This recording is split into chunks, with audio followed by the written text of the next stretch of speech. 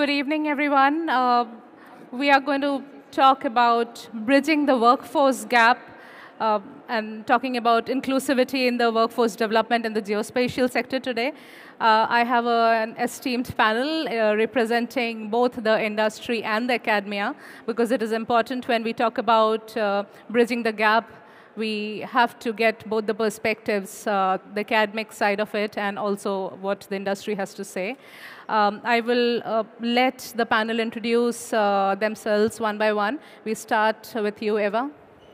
Hello, everyone. I'm Eva Carranzes, and I'm heading the sustainability and ESG topics for Hexagon, a technology company.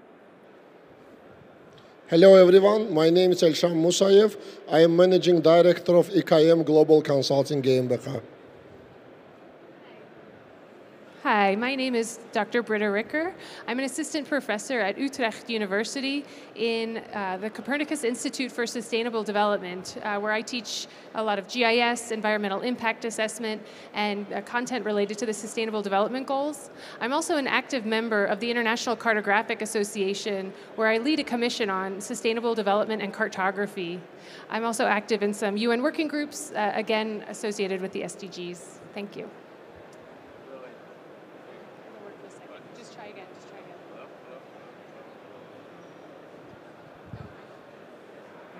I got to learn how to use it, I guess. Okay. Hello. Okay. I'm Ted Knack, president of Topadot. We're a company located in Orlando, Florida. We do point cloud processing. Been in LiDAR for years, 30 years. This is the second company we started, and we've been doing, Topadot's been around for 12 years, so we work with mostly mobile LiDAR, doing basically transportation infrastructure processing, digital twins. So I represent the, I guess the smaller user, the smaller company part of this. So now we don't. Yeah, thank you, Ted. I would begin with asking Eva the question about, you have been leading the sustainability efforts at Hexagon for a while now. And how has inclusivity in the workforce development contributed to your sustainability goals? And what is the broader impact on the organization? What is your perspective on that? So actually, the aspect of diversity, equity, and inclusion is highly linked to people in all aspects. And for a business to be successful, the biggest things that you need to think of, it's always people. How to keep people motivated, how to keep the right talent at the right place, and how to ensure that you can also offer those opportunities for the talent to keep further developing themselves. And in this case, sustainability focusing on inclusivity plays a key role, because in many cases you can use sustainability as well as a motivation factor for the teams to get attracted to working on having a better business, yes, but also to having something that is long-lasting as well for people, for the planet, for the communities where they are staying most of their lives. And when you are being very inclusive, you're able to focus then also on those talents that everyone has, that are maybe going a little bit further from their normal job descriptions. And that empowers them to try to think out of the box, to try to bring new topics to the business. And when you're able to give them that kind of trust environment and make sure that they feel fully included, and make sure that you kind of have an equitable environment, everyone then can feel comfortable at bringing these topics up, challenging whatever is working, and that's the only way to become more sustainable. Because, I mean, we have seen the way that it has been working. It's, if you continue on the business as usual, it will not be over the long term possible. Thank you, Eva. Elsan, moving on to you. Eva touched about the relationship or the interconnection between sustainability and inclusivity. What is your take on, say, inclusive hiring, particularly in case of smaller companies which don't have such large resources at their disposal? What do you think about that? Thank you so much for this question. And this sphere, it's long year, just as a specific, and only it's professional involving for this sphere. My first meeting with Leica Geosystem about the one small scanner. And when I'm giving you some question and person giving to me answer like engineer, he's saying that I'm engineer for 20 years experience. And all our team is also engineers, and also marketing team also the same. But for today, for smart solutions, for the city, for the people, we are needed this data. We are needed these services and also this product. In this case, we are needed to thinking about how we can bring it another category of the people, maybe young generation, maybe people from another sphere, to using this technology and understanding this technology. For this, we are needed to use professional development and also for now very good solutions for AI and machine learning, for much easy for using this type of the technology. In this case, I am thinking for now we are needed to thinking about the HR for involving to the different people coming for this sphere. Maybe some people with disability. He's sitting at home and he can distantly helping for this business. And if he's understanding the IT and maybe little bit GIS. I am thinking we have good potential and big companies needed to thinking about the professional development system. Thank you, Elsa. Also, I remember we were having this conversation this morning about what does inclusivity mean in this case. So we talked about, when we talk about inclusivity, first we need to talk about the diversity there. And it also came in our discussions that, of course, the main diversity, we talk about gender, we talk about race, we talk about socioeconomic diversity and other things. But we were also talking about knowledge diversity and bridging the gap. Maybe this is also something we need to look at. We keep on talking about, there is a gap, there is not much we get as a talent. The industry keeps saying it, but are we looking enough in all regions, or are we restricting ourselves there? Having said that, coming to the academic expert here, what is your take on this?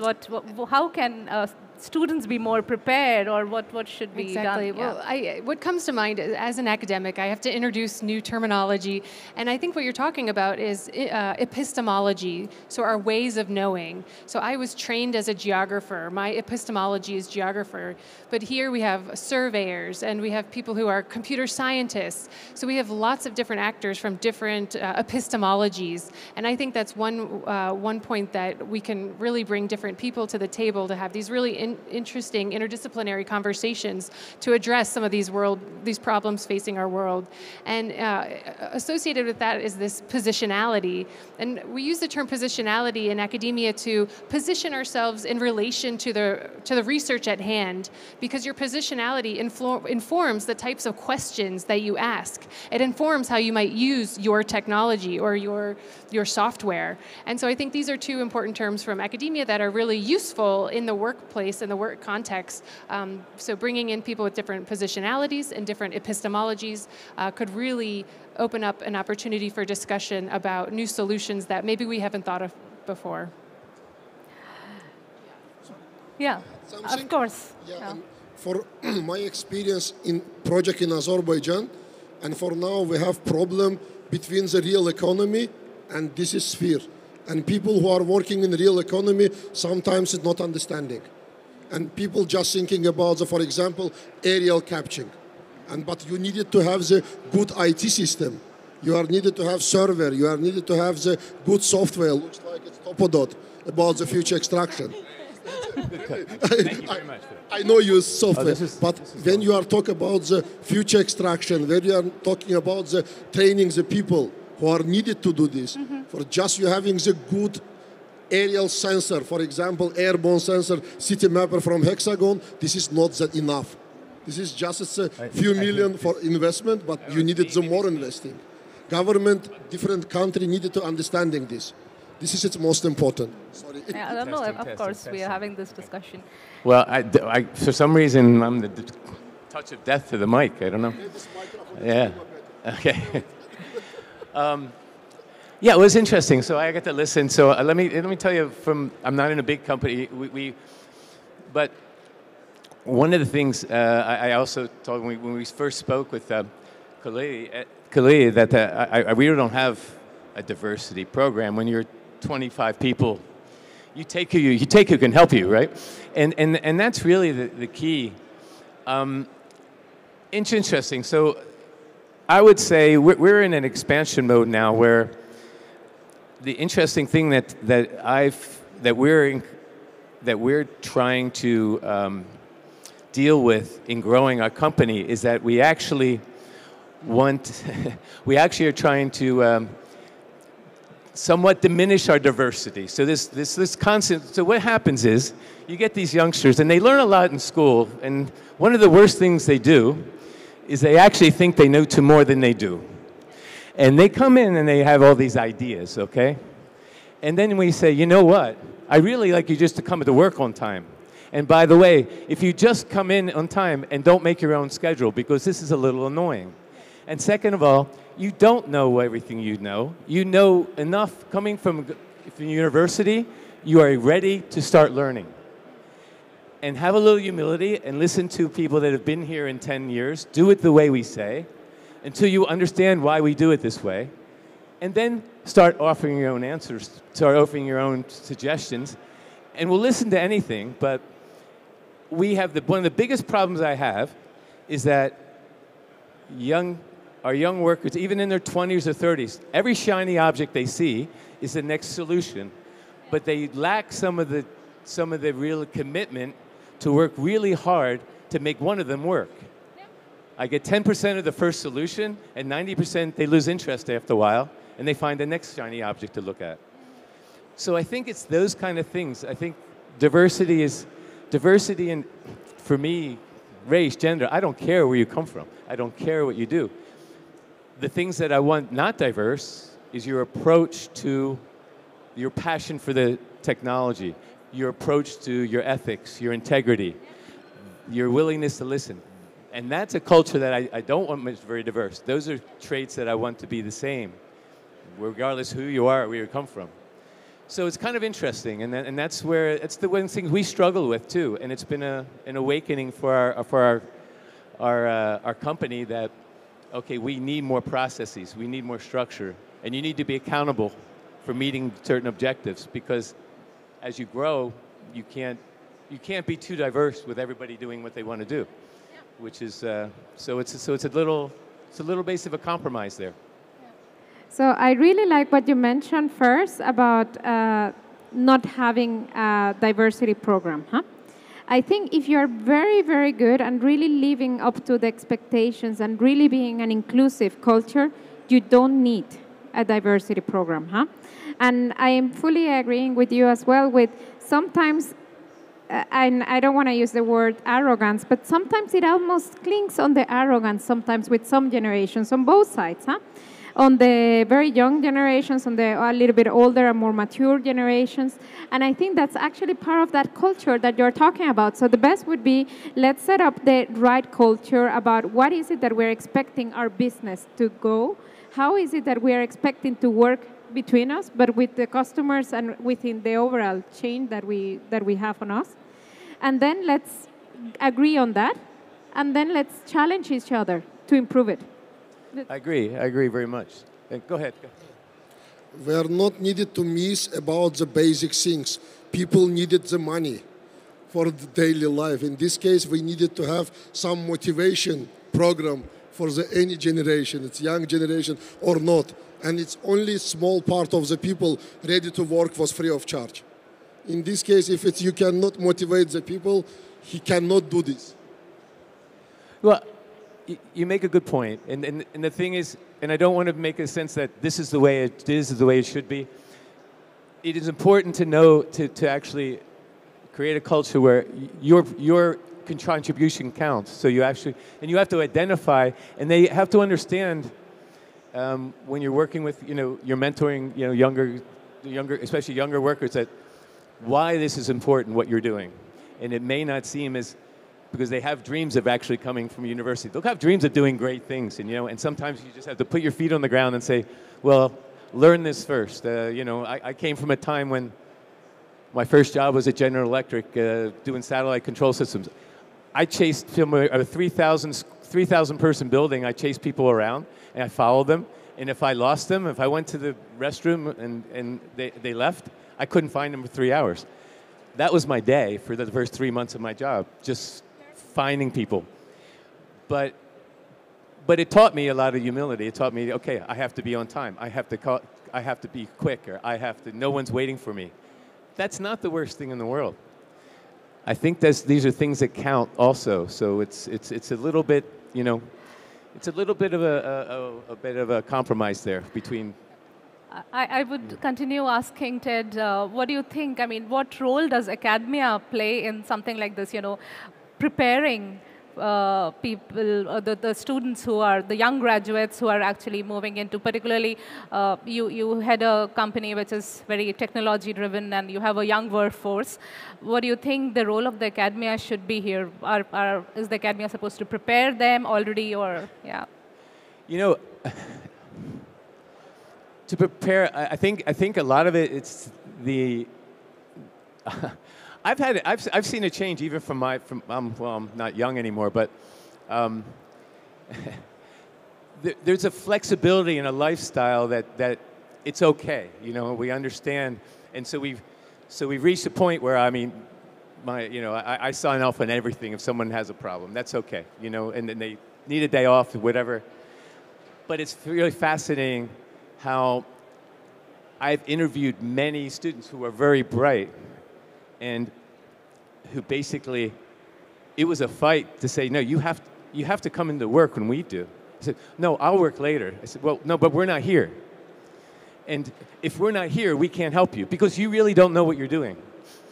And so if you don't know what you're doing, because there is some value to mentorship. So I think what the universities could do in actually exchanging with people like ourselves, and I've actually had somewhat negative experience with in Florida, where I work with some universities, that the professors weren't engaged and the students were great. We hired many of them, but the professors were, okay, yeah, show them this. No, that's not what we do. Point clouds, that's new. You think they'd be interested? They were like, no, I'm tenured. It's okay. I don't care. And that's not everybody. Please don't take it personally. No. But it's like that, and it's become a business in some sense. And the real passion for teaching and the real passion for learning, I think sometimes your professors have lost. And it becomes that arrogance that actually isn't diverse. So, you know, so I understand. You have to look at yourself and really say, okay, they lack that diversity because they lack a diversity of interest in what's new, because it doesn't kind of fit into their model. So I've run into that. But I think also if there could be more interchange where even some technical internship where they come and actually have to work and understand what they don't know, because the technical side is one thing, but the practical side can be very helpful. So maybe that's where it can help. Yeah, I would let Britta take it from there. Yes, thank you for that feedback. That is really useful. Is this one off? Oh, here. Okay, here I am. I got to talk. Yeah, so I guess I'm the opposite of that professor, because I was just in the other room, you know, flying the drones and playing with all the robots, and I have a whole thing full of pamphlets that I'm going to follow up on, because I am really interested in how the technology is changing.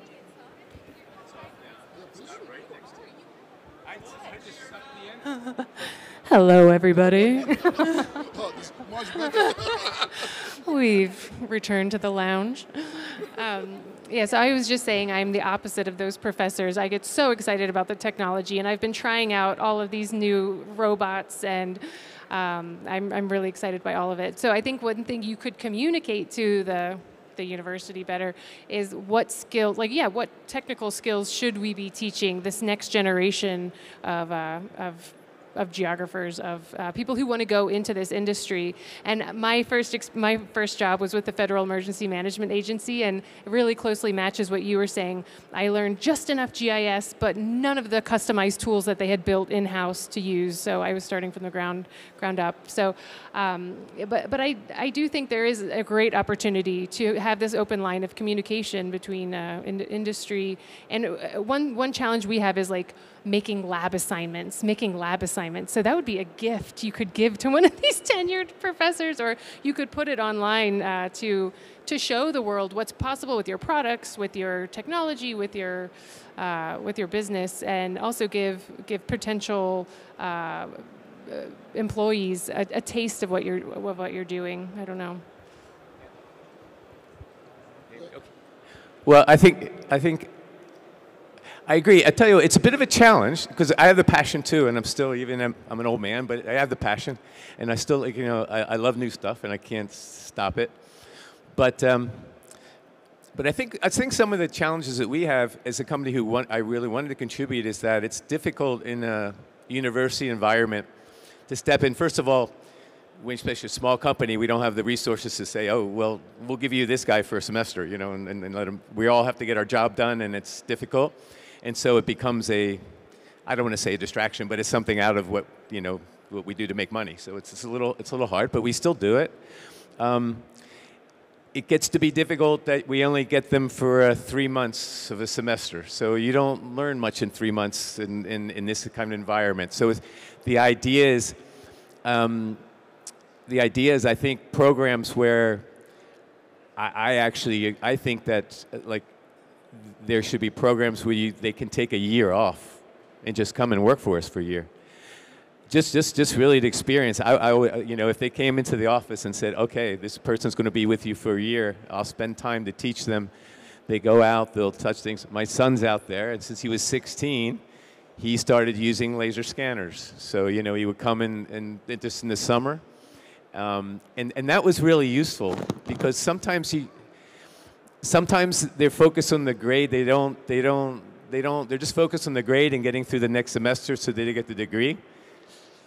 There could be more flexibility in saying, well, this is your junior year, but why don't you go and do this internship at this company and run the equipment and come back?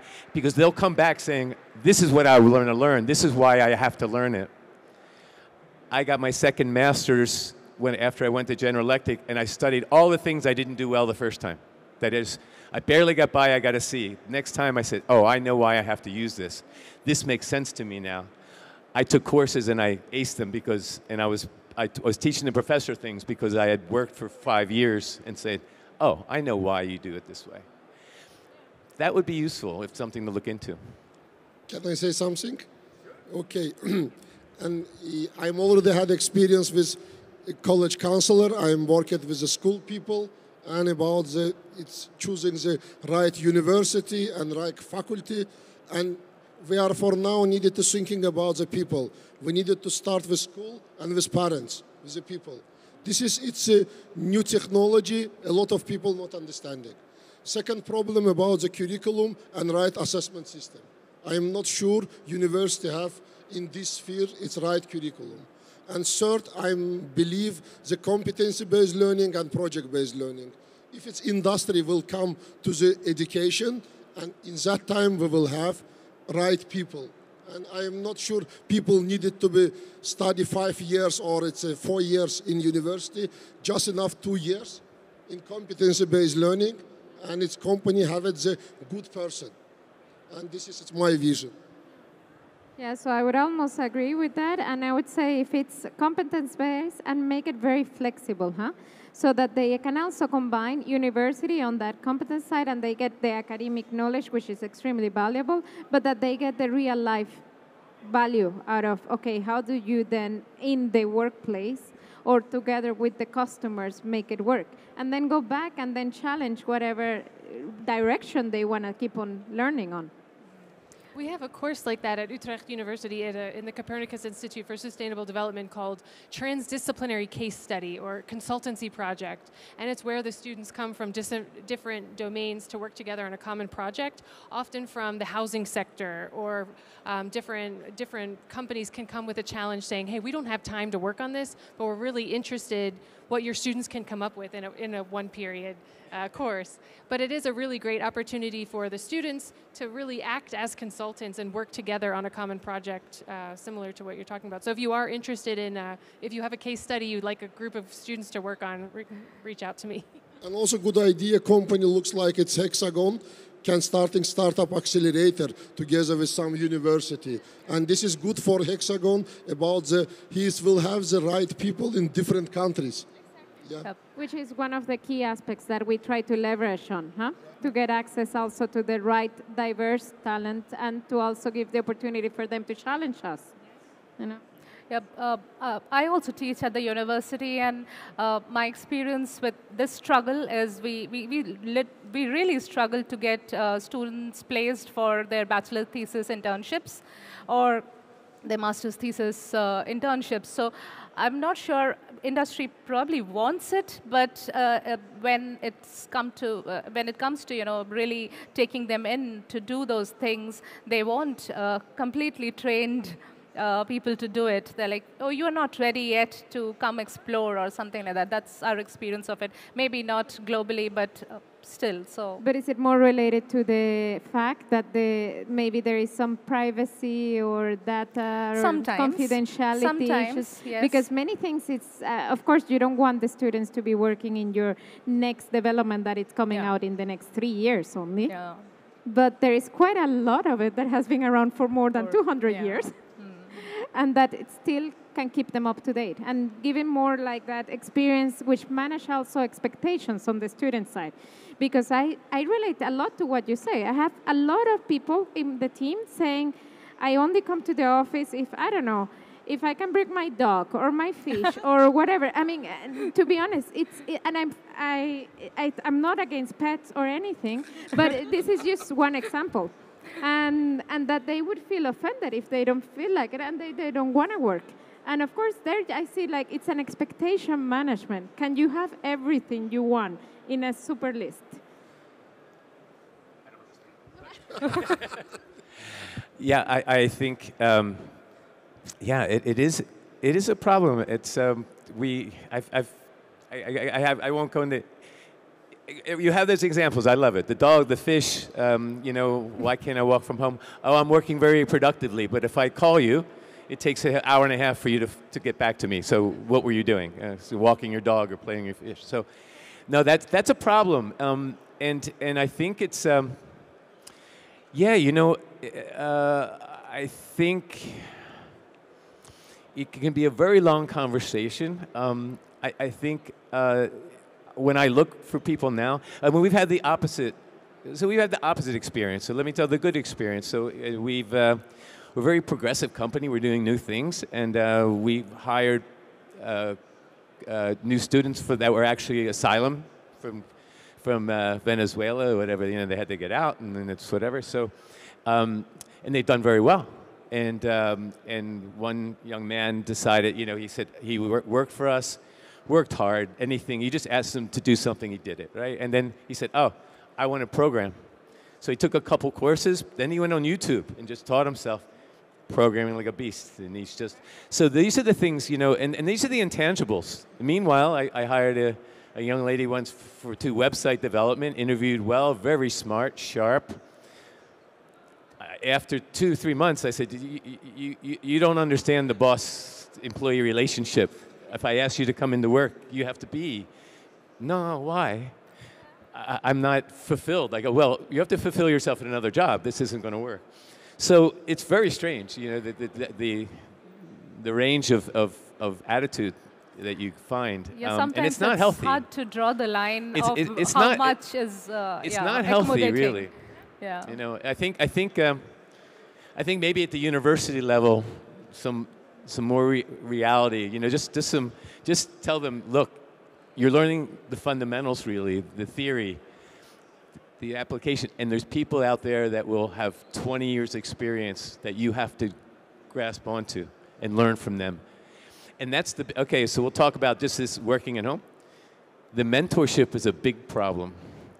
Every time you come in, you learn from the guys that have done it for 20 years that you don't have in textbooks, that you just learn the practical side. And when you are working at home, you lose that.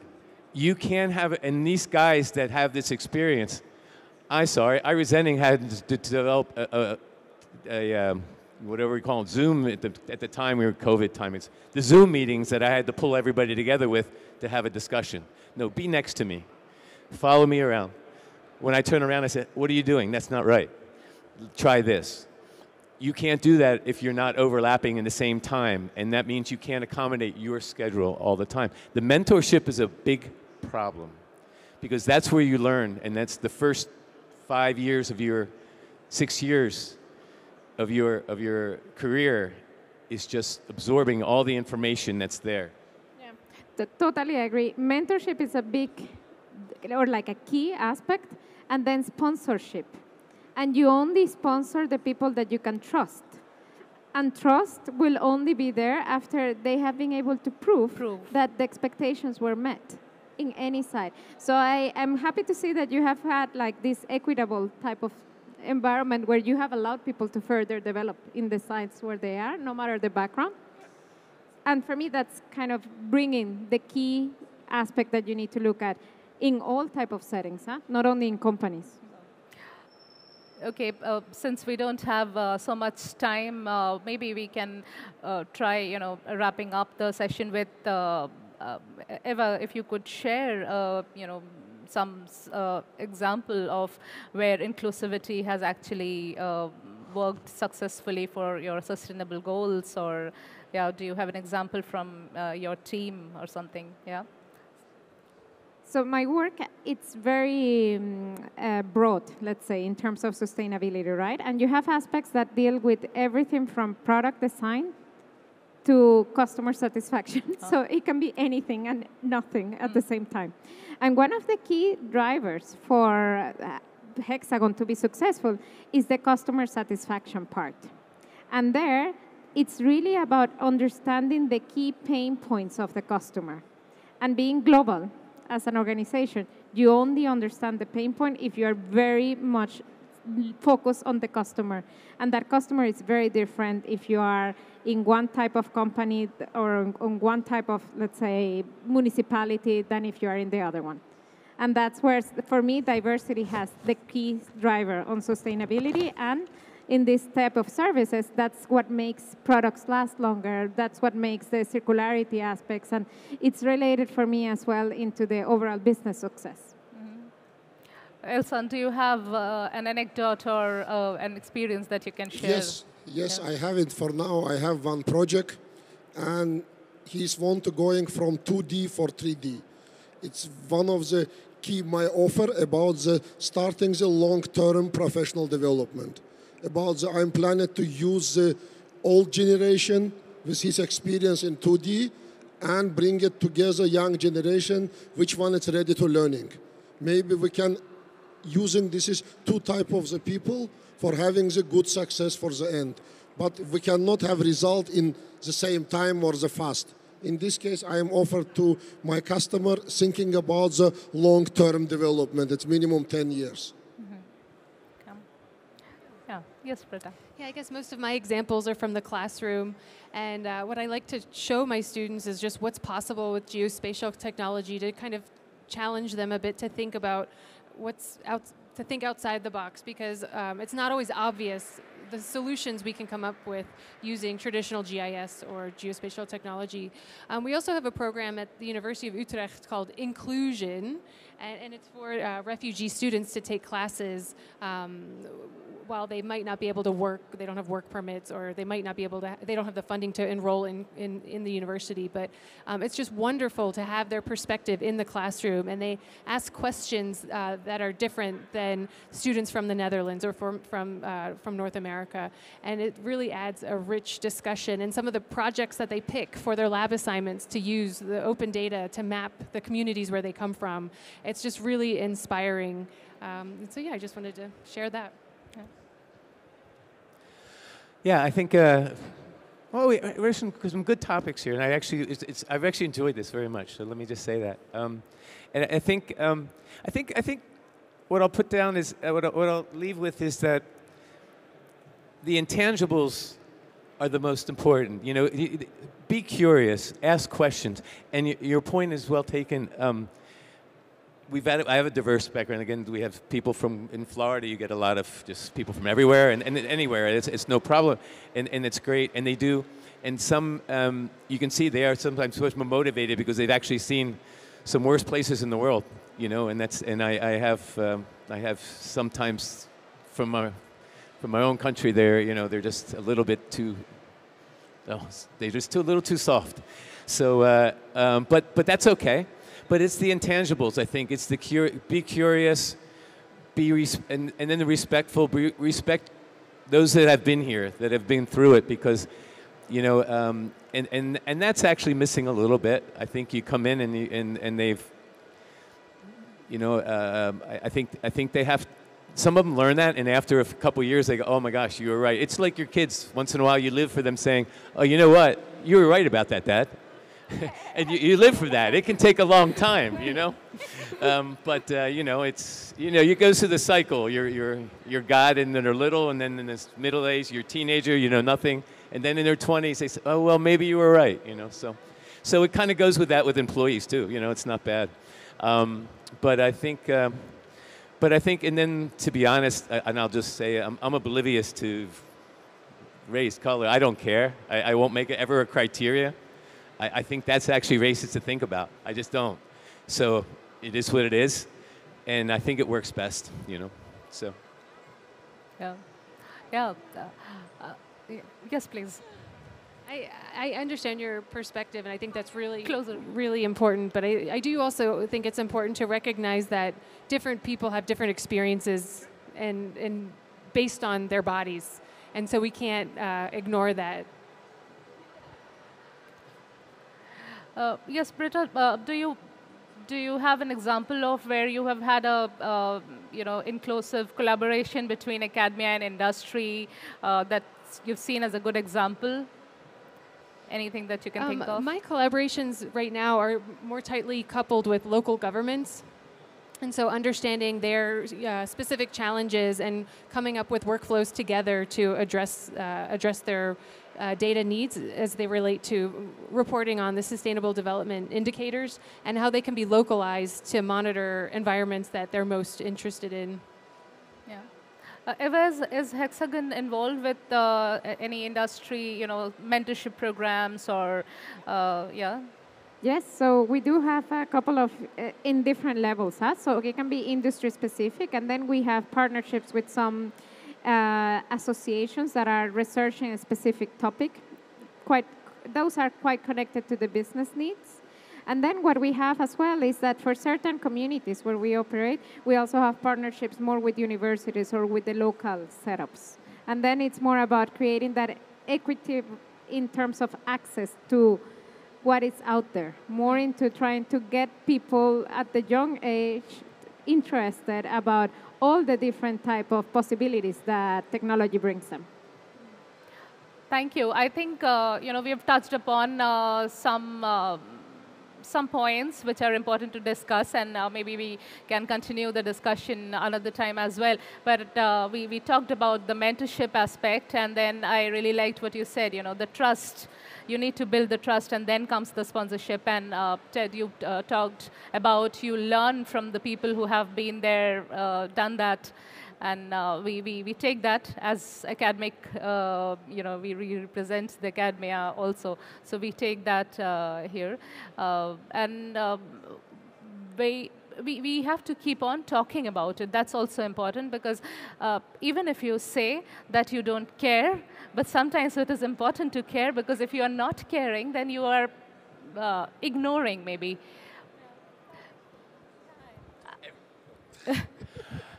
Am I ignoring? You know, I'm getting too old for this. I said, look, for me, it just doesn't matter. I just really, if someone has the passion, the curiosity, beyond even the technical ability, and to be honest, you know, well, I won't. It's too many anecdotal stories. So let's just leave it at that. I say, I really, the content of your character kind of guy. I just don't care where you came from. And then I have a very diverse, I mean, I think it's my business, but like I have several very talented women working for me. I have to remind them at times, because and my wife now. So everybody's telling me that what I'm doing wrong, and it's like their dream job, you know, but it's okay. But I accept that, you know. Everybody has something to contribute, and everybody has a different experience. I get that, but I just think it comes from your character and who you are, because I haven't seen it, you know, culture, I mean, outside of culture, but it doesn't matter to me. It just, you know, everyone has something to experience to contribute. I really believe that. Yeah. What they look like, it doesn't matter. I just can't do it. Yeah. So. Thank you. Thank you. Thank you so much. I think we've had an interesting discussion. We are going to continue into the DEI awards. Yeah, so I would let Eva be on the stage, continue to be on the stage, because you also represent the DEI committee there. Thank you, the panel. Yeah, thank you. Thank you so much. Thank you again to all of our panelists. It was a great conversation around workforce and diversity. I think seeing diversity as a possible solution to closing, not the only solution, but a solution to closing the workforce gap becomes important, because when you start breaking the math down on the workforce gap in geospatial and Earth observation, it's going to take many, many solutions to even have a chance at closing that gap, to be honest with you. The numbers are staggering. Even today, we see that on average there's about 41,000 job openings in geospatial each and every day. That number will probably be over 80,000 job openings each and every day by 2030. Where do those people come from? If they're not going to come from higher ed, if they're not going to come from other training programs, how do they magically appear? And the answer is, quite frankly, they don't. And so it's going to take all of us and then some to be able to have a chance to build a solution around that. As Kuheli mentioned, it's my pleasure now to transition into our annual DEI Trailblazer Awards presented on behalf of WGIC. WGIC honors the hard work and dedication on several different fronts, and our first award tonight will be to an individual who's made outstanding contributions. The winners of the 24 DEI Trailblazer Awards, this recognition honors individuals and organizations that have demonstrated not only exceptional leadership and commitment to advancing diversity, equity, and inclusion within the global geospatial industry, but also have been selected through a rigorous selection process of the DEI committee within WGIC. We are excited to highlight the groundbreaking work of this year's honorees. The Individual Champion Award is our first award, and this is awarded to Albert Momo, founder of GeoDev International. Albert is the founder of GeoDev International and former chair of the Trimble Foundation. He's been awarded the individual award for his exceptional dedication to DEI principles throughout his career. From the onset of his tenure as the chair of the Trimble Foundation, Momo made DEI one of the foundation's 3 core pillars, overseeing the donation of millions of dollars annually to organizations worldwide that promote diversity. His leadership was instrumental in establishing the Dr. Gladys West Scholarship Program, which supports underrepresented students in STEM fields at Virginia State University, North Carolina A&T State University, and Florida International University. This program not only honors the legacy of Dr. Gladys West, but also aligns with the Trimble Foundation goals of empowering women and fostering diversity in the geospatial community. In addition to his work at the Trimble Foundation, Momo served as the first chair of the WGIC DEI committee. In this role, he was pivotal in shaping the organization's DEI strategy, spearheading initiatives, and leading discussions on diversity at major industry events around the globe,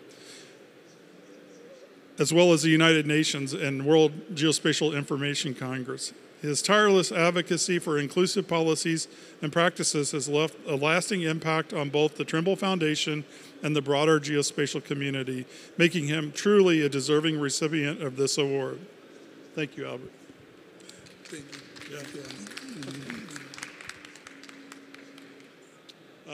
You want to do a picture?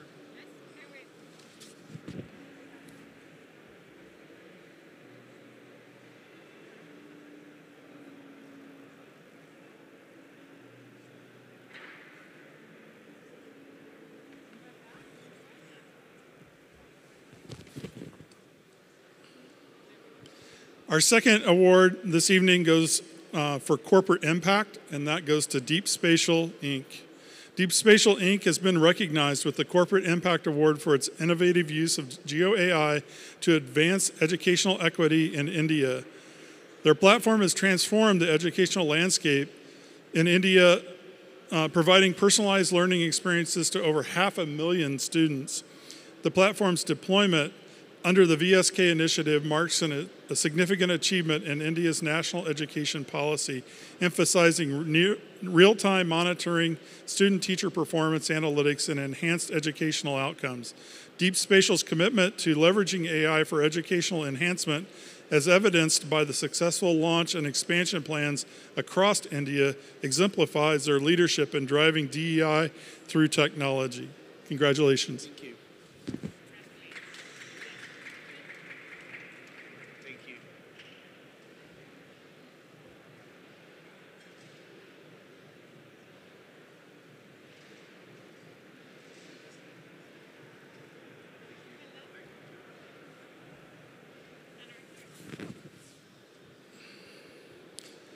And last but certainly not least is the Advocacy Award. This year's Advocacy Award goes to Women Plus and Geospatial. The Advocacy Award has been introduced this year to honor groups making significant strides in DEI advocacy. The inaugural recipient, Women Plus and Geospatial, has built a global network that supports over 5,500 women and non-binary professionals in the geospatial sector.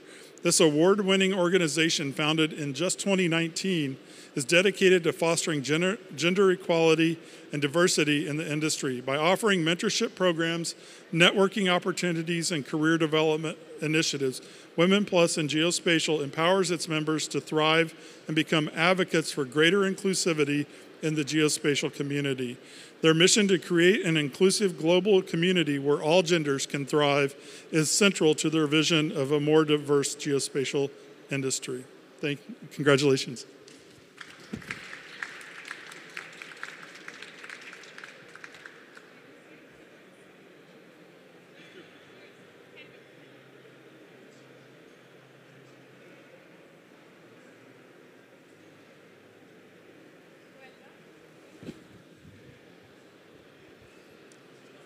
Thank you for the opportunity. I'm going to say a few words regarding women in geospatial. It's an award-winning global network of women in Earth observation and geospatial fields.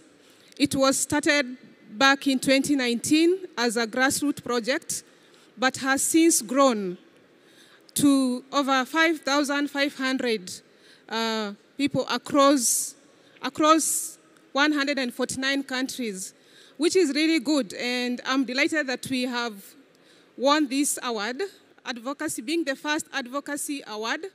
And our mission is to inspire, unite, and empower women, all women in this sector, to be able to become leaders and change makers in this field. And we do this through various activities like community building, thought leadership, career development, events. And we actually have a very strong mentorship program, which is highly successful, and that's how we get to mentor many women in this sector. Thank you so much for the award. We are very much delighted to receive this. Thank you. And if we could get Albert and get Deep Spatial back, stay up here. We're going to do a group picture. Thank you again, and congratulations to all of our recipients.